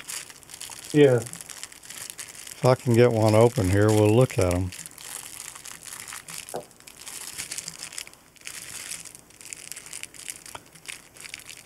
If I can't, though, you'll just have to imagine. We can hear it. There Sizzle, you go. sizzle. It's some of these stretchy sleeves that if you're wearing a t-shirt, you can put this on And you've added sleeves. You've made it into a long sleeve T-shirt. Well, they're good. They're good for out in the sun. Good field day things, keep the sun off of you. And they're that material that kind of wicks up the sweat. It's perfect for if you're a golfer. Yeah. Yeah. Anything outside, they're great. And they're comfortable, too. Field day sleeves. I'm now watching the chat room, Emile. I'm afraid to. Okay. Well, so we've got a lot of these. And I don't know, let's... I want you guys to figure this out. We're going to choose somebody out of the chat room. So what are we going to do? Y'all asked a question or something, and we'll just pick randomly out of whoever answers. Tommy? Ask a question. Well, all right. Figure out some way who to choose out of the chat room to Here, I'm gonna do a random number and get the one that's. All right. Nobody leave the chat room yet. There's 95 people in there. All right. Well, here. 59. KO4 BMD Steven is 59. Tommy has a scientific method. Will you write it down? Folks in the chat room, please stand by while we write your name on these little ping pong balls, and we'll put them in the basket. All right. Mike, you get to pick out the next one randomly. Randomly. I'm looking at somebody with the handle Taxillian. TAXILLIAN. Hey, did I pick a fellow compatriot? Or You may have. You may have. Nice. All right, Emile, you pick out the next one randomly. Okay, hold on. I'm going to move my mouse. I'm not looking at where I'm moving it. And I'm going to mouse over right down here somewhere and then see who's on. Oh, it's off the screen. Hold on, let me try that again. Okay, I'm moving it over a little bit more. All right, I got KG5CXA. Yeah. Kelly Casey. Yeah. Fort Worth, Texas, yep. Peter, were you able to do anything with Excel? I can randomly select one. I'll just put my mouse over here, like so, and go down and up. And I've got KC9UMU Mike. Mike Johnson in Eau Claire, Wisconsin. And wait a minute. Wrong computer. I don't have a mouse. I'm using a tablet here. So let's see. Well, that makes it truly random if you pick a random mouse, too. Yeah. KD9FHJ. We've also got them in this style. So these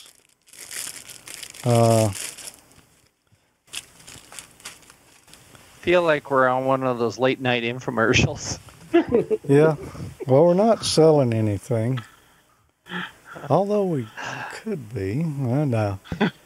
All right. I don't know. Would you have something in a nice leopard print? Leopard? Well, we've got the camouflage. Here we go. Yeah, I can't even see that one. Emile could use ones that look like gator. There you go. Gator skin ones. All right. Nice. So I got 5 pair like this. Let's pick somebody who emailed in an entry, Tommy. Okay. And while you're trying to figure that out, we're going. Oh, I get the pick. Yeah, we're going to throw some other stuff in besides just that. I've got some Icom bumper stickers here. Oh, that one's see-through. Yeah, that's really not orange, is it? No, it's the. Can you see it on my camera? Yeah, I can. Yeah, I've got one of those I picked up at Hamvention. They're yellow. Yeah, Tesla was right. Nice night for a moon bounce. And I've got not many. I've just got a couple of ham on board. And I've got a handful of Howl Sound, so we'll be throwing some bumper stickers and in with that as well. Let's see what else is in the box. Tommy, have you got us one yet? No, it's working on it. I have one in the ready.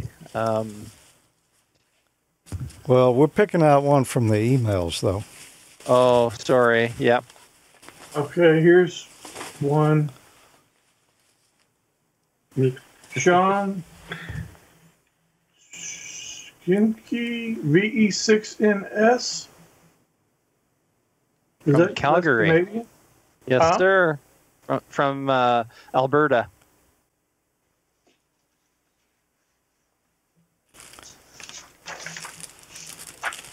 Running out of paper. We're giving away the whole farm here. Yep. All right, let's do another one from Emile there.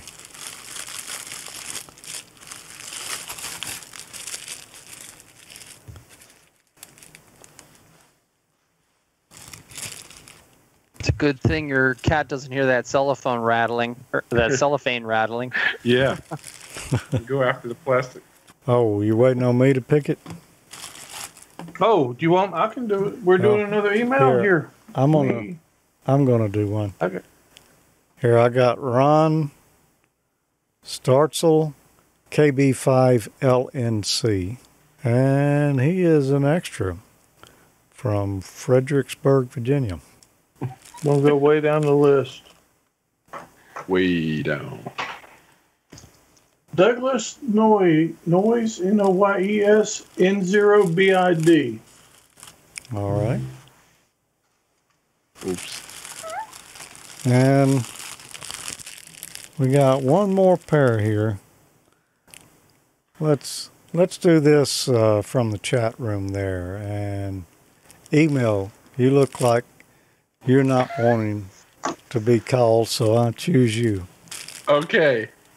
Let's see. Hold on. I gotta get my random mouse set up. All right. Let me go from one side to the next. I'm moving it around to round. Scientific method. My mouse cursor is circling Mike's head right now, going past Peter, then Tommy, and then it's gonna go to. Oh my goodness. KG0PL. Nigel. Really? Congratulations, Can we do that? Is that? Yeah. What was that for? The sleeve. That was for the cardboard radio. I saw him requested in the chat room earlier. Okay. Well, we've got a few more things here out of the box. But wait, there's more. See, I told you it was like a late night infomercial. Here, I've got Billy Mays. I've got Are there any steak knives? 4 of these. Or who's the guy with the slap chop? Sorry, George, getting carried away here. Icom backpack. Yep. With back bag. strings, you can tie it up and you can throw it on your back. These are handy for walking around the Hamfest and collecting stuff. Or if the XYL kicks you out for the night, you can put some necessities in there. Right. So, Mike, pick us out someone in the From the chat room? Yep. How about Kilowatt Delta Zero Golf Bravo X-Ray, Brad from Denver, Colorado. Peter, why don't you pick us out someone else from the chat room there randomly? Yeah, there we go. W1 Charlie Alpha Hotel, Amasang, AMESANG, Alpha Mike Echo Sierra Alpha November Golf. So W1 Charlie Alpha Hotel. And we got 2 more. So we will choose, well, we'll do these 2 out of the email entries. And I'll scroll down and pick the first one. Tommy, you can pick the next one. And I've got Kathy Bromley, W5JAY, who's an extra class from Springdale, Arizona, I believe. Is AR Arizona or Arkansas? Arkansas. Okay, Arkansas. AR, it's Arkansas. Okay. Mike Chittenden, AE5IV from Arlington, Texas. Okay. All right, that's all of those. And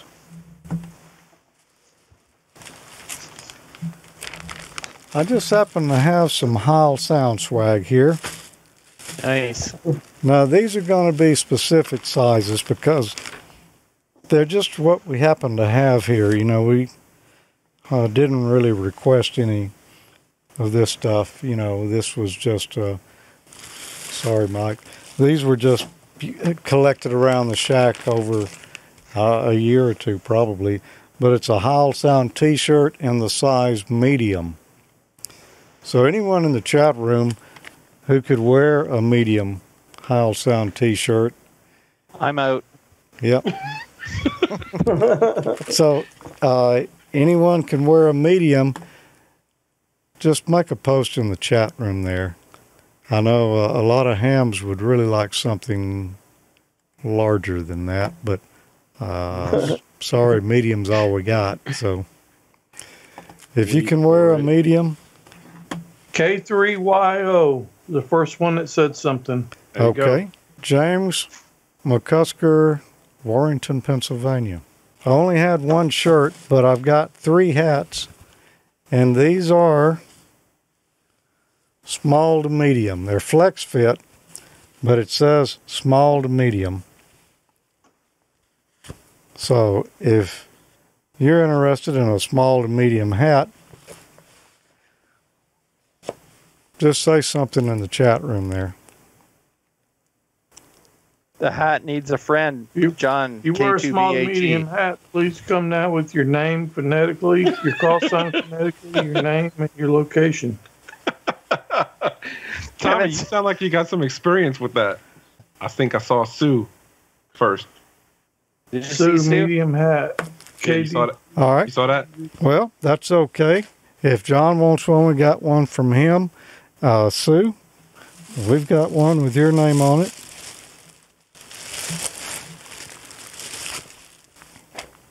Yeah, KD2QBV. Yeah. Okay, yeah. K2BAG's got one, and Sue has one. KD2QBV.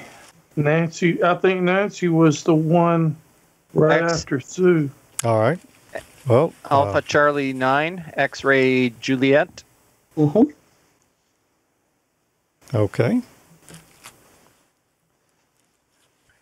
All right, and on all of these, we're going to include one of these previously unreleased. These are the Dayton Hamvention 2020, not yet distributed for obvious reasons. Yeah. AmateurLogic bumper stickers. Go ahead. Custom created and supplied from VE3MIC Photoshop Labs. Nice. AmateurLogic.TV social media for hams. And it's got a QR code on it too there in the TV. Ooh. Nice. So everybody who won something, we're going to throw one of these in with your prizes tonight. And we want to thank Icom, MFJ, Heil Sound, and W5YI Master Publishing for making this contest possible. A big thanks to Ray Novak, too, because we really harvested some swag here, in addition to a great radio. How long did you have to tie Ray down for? When we were loading up the vehicles after shooting that IC-705 video, this just kind of fell into the back of my Explorer. Fell off the back of a truck. Yeah, actually, Kind of accidentally got put in the wrong truck. yeah, he actually Nice. said, "Here, y'all take this and give it away." So, Yeah, Ray's awesome. yeah. By the way, you should mention, obviously, that Icom, MFJ, and all the other sponsors aren't just supporting us for this episode, but have been supporting us for the best part of 15 years. Well, and that's a great contribution. I don't know how many years we've been going a number of years with no, no kind of support or prizes or anything, but they stepped up. Icom and MFJ. I don't know how many years now, but it's been quite a few. We really appreciate every single one of them too. Yeah. So I thought just appropriate to thank them for their support over the years. Yeah, absolutely. Yep. So thank you. Without their support, we may not still be doing it. You just don't know. It was anyway. They were starting to get expensive, and then we've invested a lot in equipment and supplies and stuff over the years and bandwidth, and it was starting to add up. So we're glad that those sponsors stepped up and helped us out there, and we have no problem with supporting any of those guys because we use their products. We really believe in them, and we just thank them for doing this. I guess we need to wind this one up, and I'll get to packing up stuff here to ship out to our winners. That is if you don't want me to keep that radio. I can keep it now, and you won't have to worry about, meeting the delivery man or anything. But I doubt that's going to happen. But again, congratulations to, it was Clint Frost? Yep. For winning the IC-705. Clint, you're going to enjoy that. And to Pete Klossbach, AF9FA, for winning the ARRL 2020 Radio Communications Handbooks.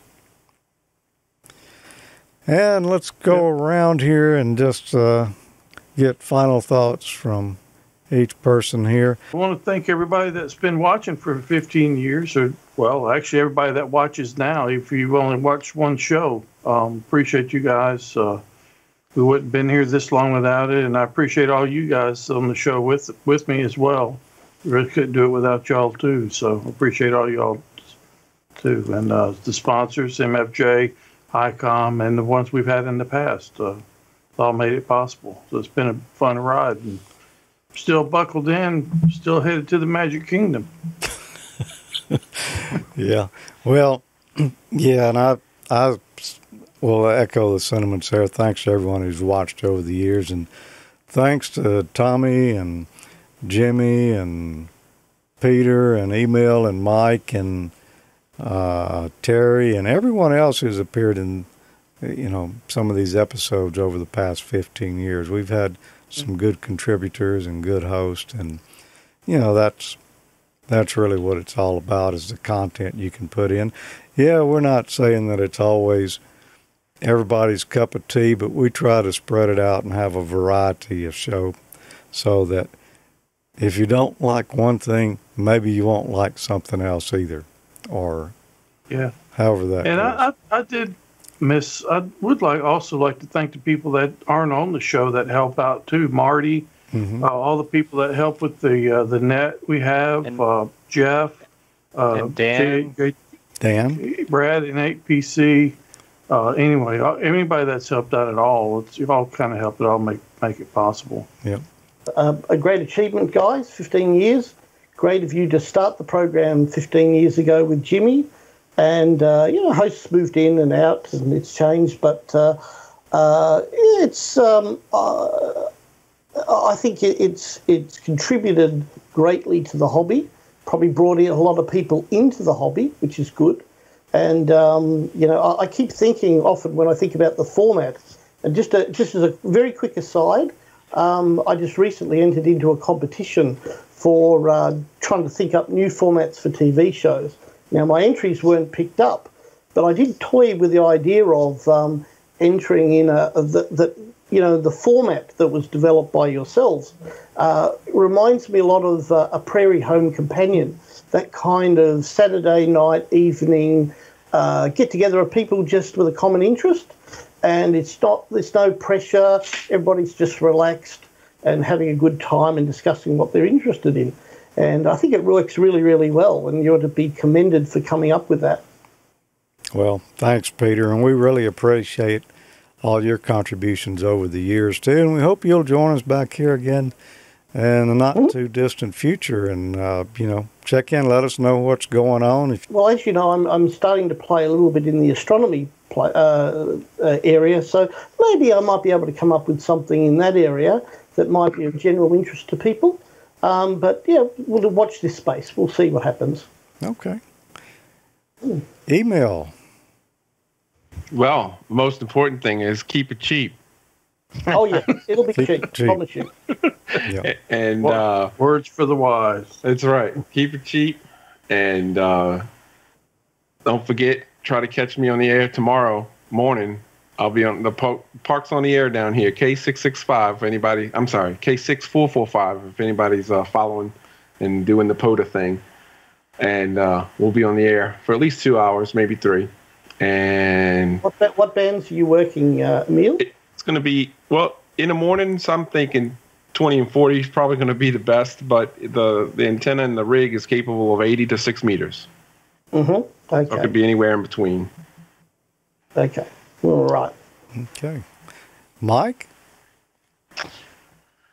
Well, we just had our Thanksgiving on Monday, so that's out of the way. And I guess the next big thing is Halloween, and the temperature's been dipping down.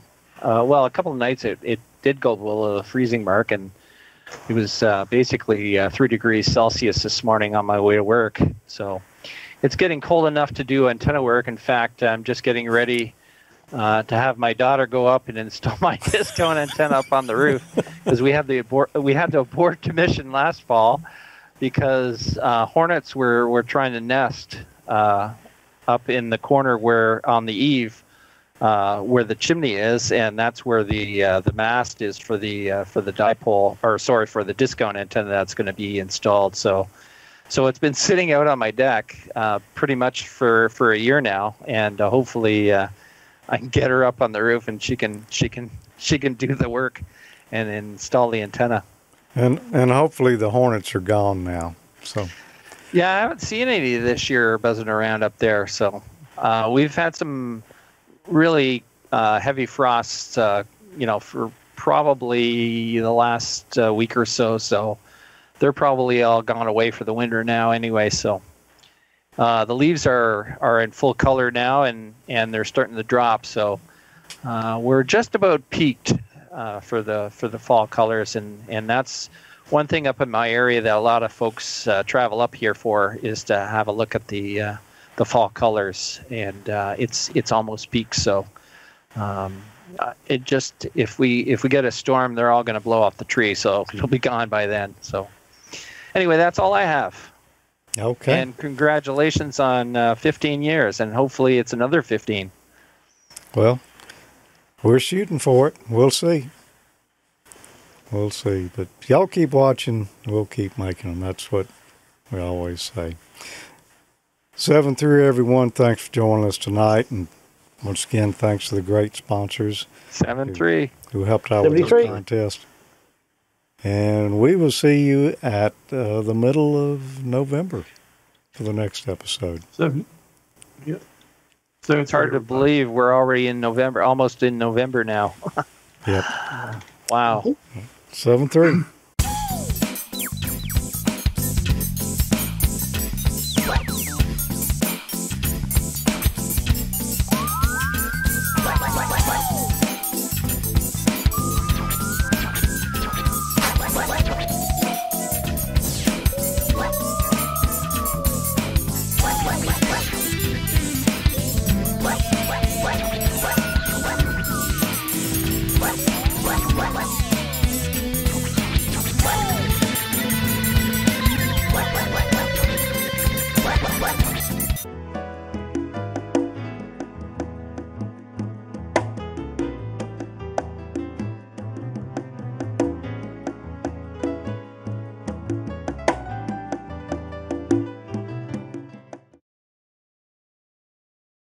in 3. George, another fantastic project from the bench. Thanks, Jim. I always enjoy doing them. I love them, I tell you. Yeah, we appreciate everyone who viewed episode 4 with us today. Nice. This was episode 3, so I don't exactly know how you watched it. I was just thinking, this is incredible, isn't it?